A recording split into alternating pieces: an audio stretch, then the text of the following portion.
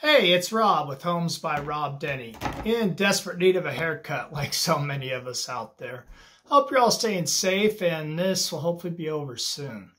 What I want to talk to you about today is the pandemic, of course, has had a huge influence on the stock market or finding basic necessities at the store, but it's also going to have an effect on interest rates, mortgage interest rates, with the Fed cutting the prime twice in March. These cuts and these lower interest rates could affect your home value. And the first one's obvious. If you're thinking about refinancing, you could jump in.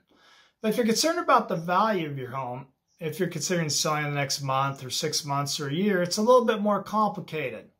So here are a few ideas I want to talk to you about how lower interest rates could impact your home's value.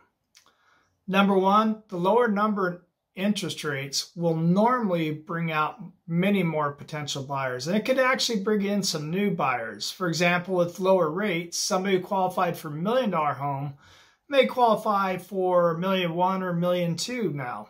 So they'll be looking for a little bit higher priced home. And as you know, when there's more buyers than homes, supply and demand apply, and you can expect prices to increase. So we've seen this for a few years now. The inventory's been low probably since 2017, and price bound to increase since 2013. Now I'll be doing my monthly market report in a couple of weeks, so I'm anxious to see how things look, because I don't think price is going to be affected, but I do think that the inventory is going to be way down. So with fewer homes and people still wanting to move, I think prices are going to continue to rise. And if this pandemic keeps buyers at home and properties linger on the market, well, then maybe some price cuts do come in. And that could send the trend of buyer's market and home prices dropping. But honestly, I just don't see that. I really don't. If anything, I think we're going to have less homes for sale and more buyers.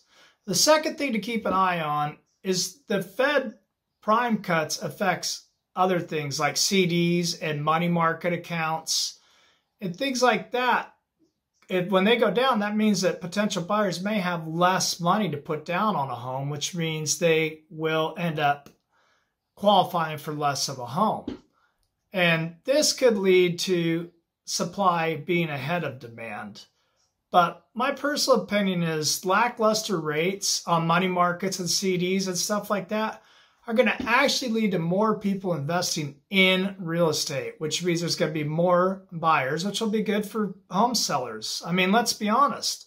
Real estate's been a solid investment it's been growing steadily for 8 years. It's a solid long-term investments. And as these other investments become less and less friendly, I believe more and more people will go to real estate. And these extra investors could lead to an increase in home prices and home values. And the third thing, and let's not kid ourselves, no one knows the long-term effects of this craziness, of this COVID-19. Not knowing could lead to people sitting on the side thinking, well, the Fed's going to make more cuts and I could get an even better deal. So I'm going to stay on the sidelines and wait and see exactly what's going to happen. And this could cause homes to sit longer, of course, and it could possibly lead to cuts in prices if people get into a panic again, and it could lead to a lower price. But again, I just don't think that's going to happen. I'm just throwing some ideas out there, give you some possibilities of things that you should be thinking about. Anyway, that's it. So please, if you like this video, please like it and feel free to share it with a friend. Feel free to comment. If you have any questions regarding real estate, please do not hesitate. Call, text, or email me. I'd be happy to do a comparative market analysis for you, so you know exactly what your home is worth. No obligation to you, and I appreciate it. Enjoy the sunshine. Take care of yourself. Thank you.